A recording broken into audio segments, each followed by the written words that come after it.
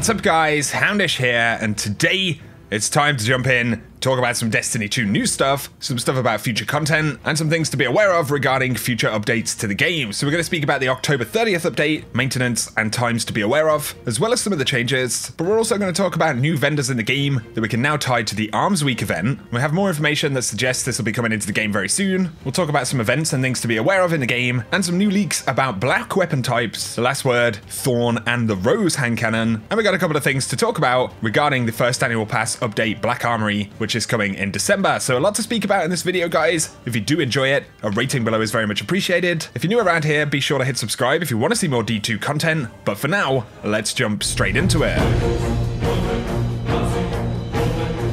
So the first thing we're going to speak about is the October 30th update, which of course brings a lot of important changes to the game. We did break down some of those changes in my previous video, which I'll link below, and we'll speak about some new details in a moment, but there is some scheduled maintenance for Destiny 2 beginning at 8 AM PDT on Tuesday the 30th of October, and at 9:45 AM PDT, Update 2.05 will need to have been downloaded for you to continue playing into the weekly reset. So do bear that in mind. From 2 hours before reset happens, the update will be available. And then when we jump in, we'll get a bunch of the quality of life fixes, the weekly reset, and a new exotic quest. There are some high priority issues that Bungie want players to take note of. They're investigating an issue where a team will defeat their primeval, but the opposing team receives credit for the kill. And the next one's a pretty important one. We're investigating an issue which is preventing the Luna's Howl and Not Forgotten from being reclaimed after earned in-game. Players who obtain these should ensure they are not dismantled. So I wouldn't have thought that many players would actually want to dismantle things like Luna's Howl or Not Forgotten, but if you do own them and acquire them, do take note of what they're saying there about actually reclaiming the weapon.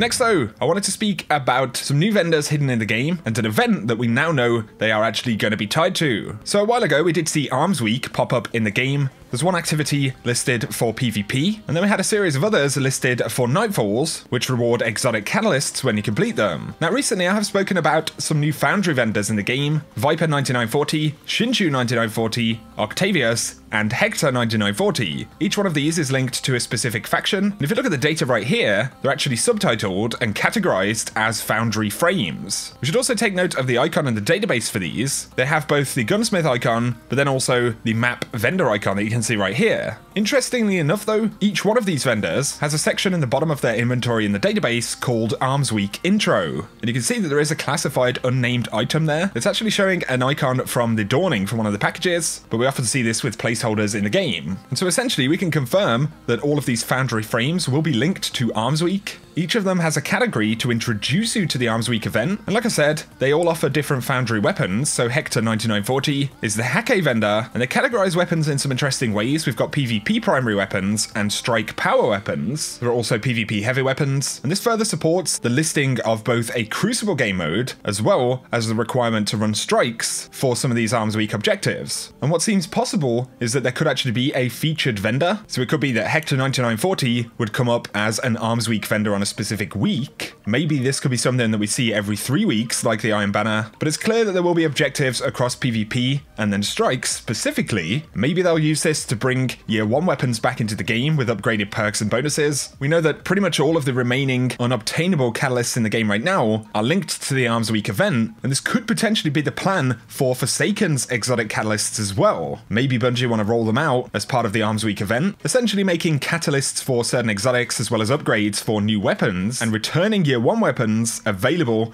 during those Armsweek events. We had speculated that these could be tied to Armsweek, but now we know that this is indeed the case. I'd love to hear your thoughts below. There is another vendor though actually shown in the database, and this is the Research Assistant. And the description says sent to support mysterious benefactors in their research. I don't believe this is currently in the game. It did remind me of Vanguard Research for a moment, and that was Akora's old meditations for daily missions, but I couldn't find anything associated with that, so it looks like this could be another upcoming vendor in the game, but we'll have to wait and see. It could be that we get Armsweek specifically though at the start of Season 5, and the fact that we also haven't seen Trials or the Faction Rally return yet, it could be that they were holding off with this event to bring it back with the other revamped events, and this of course would make the ritual cycle for the game much healthier. Up next though, if you're on PlayStation, you may have heard about PSN name changes, and PlayStation did say that there was a risk if certain games weren't actually updated, that it could affect in-game data for certain games, but DMG has clarified our test teams will be looking at this. We won't have 100% answers answers until they've completed their work, but we have confidence that Destiny 2 will not be impacted by any issues if players choose to change their name, and this includes any legacy information from D1, like your emblems for being a veteran player. In terms of Destiny 1, we're looking at some edge case scenarios that won't impact the majority of players. Potential issues may range from issues signing into characters, failing to join friends, or various error codes, and Bungie.net may have some oddities when attempting to search for player accounts or interacting with old PGCR data, but we need to test around this as well. So essentially what they're saying is that the bulk of Destiny 2, its triumphs, legacy information, everything like that, should be fine with any PSN name changes, but they do have to do some further looking into Destiny 1 and how that could affect some older stuff. So if PSN name change is something you're interested, do bear in mind that Bungie are looking into the effects this could have on the game, and I'll keep you guys posted if they have anything relevant to say. Next though, let's speak about some leaked stuff briefly. We've had a lot of leaks recently about the Black Armory expansion, upcoming annual pass content, and even Destiny 3. There was a leak a little while ago that suggested we could be seeing black weapons or a black tier of weapons in the Black Armory, and this would be an additional tier on top of, rare, legendary, and exotic weapons. And somebody commented on a Reddit post discussing this, saying that someone had claimed we were going to get the Rose as an exotic hand cannon, and in the lore, the Rose was the original version of the Thorn. And on that subject, Anon the 9 said, it's coming in Penumbra, as well as another bird that we love. So Anon the 9 has said that the Rose hand cannon is actually going to come into the game.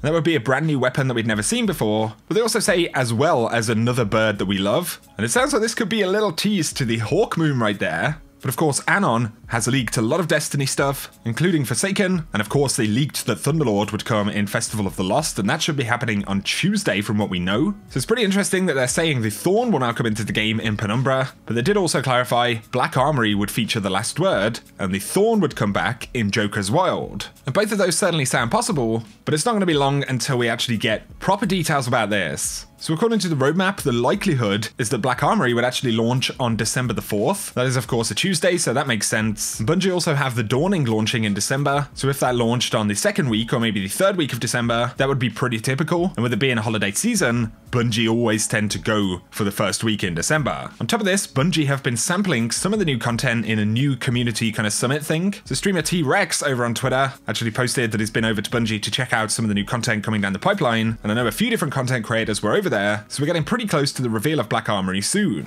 Now though, let's round up a few more things, and this one is about Gambit and the changes coming up on the 30th. So Robbie Stevens from Bungie said, the Ascendant Primeval Servitor will have a greater chance to spawn every week, not just on week 3 of the curse. For week 1 and 2 curse, the spawn rate increase will be higher than the current week 3 spawn rate, so even when we're not on the week 3 curse, we're going to see that boss quite a bit. But then he says week 3 will have the highest spawn rate for the Servitor, just like it does right now, and on week 3, it will have almost the same spawn rate as any other Primeval in the game. So the hunt for Malfeasance is absolutely going to get easier next week. And also don't forget, we're going to have triple Infamy on the weekend next week, as well as a week-long double Infamy event. And those, of course, are the points that you earn in the ranking system in Gambit. So if you wanted to rank up multiple times to achieve titles, unlock loot, or anything like that, it's going to be pretty awesome. Also on the subject of October 30th updates though, someone mentioned the Suros regime bug where the scope is yellow, and DMG said that should also be fixed. And this spoke specifically about Masterwork cores being changed to enhancement cores in the Bungie update, how the exotic changes are going to work, we'll see more armor drops, but a few weeks ago they specified they're rebalancing the functionality of the distribution and dynamo perks, requiring players to be near opponents for super energy benefits. They're increasing sword damage in PvE,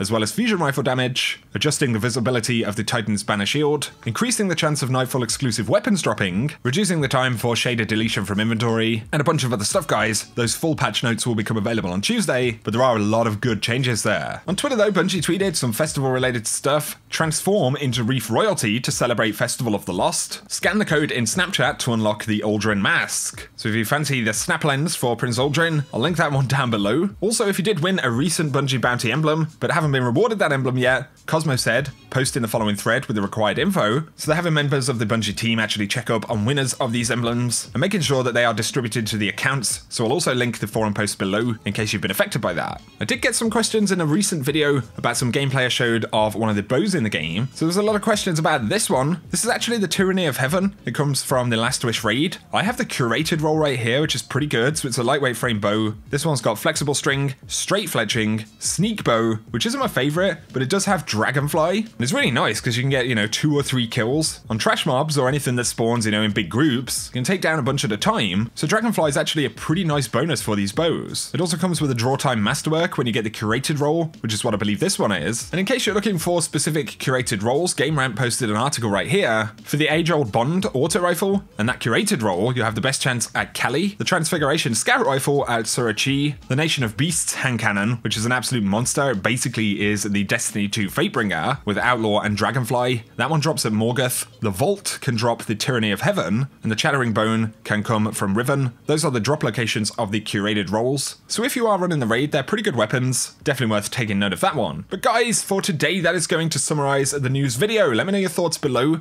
about what we've spoken about, any changes coming up next week that you're excited for, what you're thinking about the Armsweek event. It's looking like that one's going to be pretty interesting. And like I said, it makes a lot of sense. The Bungie have delayed it, much like they did with Faction Rallies and Trials of the Nine. So in Season 5, we're probably going to get some pretty awesome events. Let me know your thoughts about that. Any of the annual pass leaks, the possibility of us finally getting the Rose, whether you think black tier weapons could actually be a thing. But if you have enjoyed the video, guys, a rating really helps me out down below. If you're new to the channel, be sure to hit subscribe, turn on those notifications if you don't want to miss out on any Destiny 2 content. I post all the news, guides, and that good stuff here on the channel. But for now, guys, I appreciate you tuning in as always, and whatever you do, I hope you have an awesome day.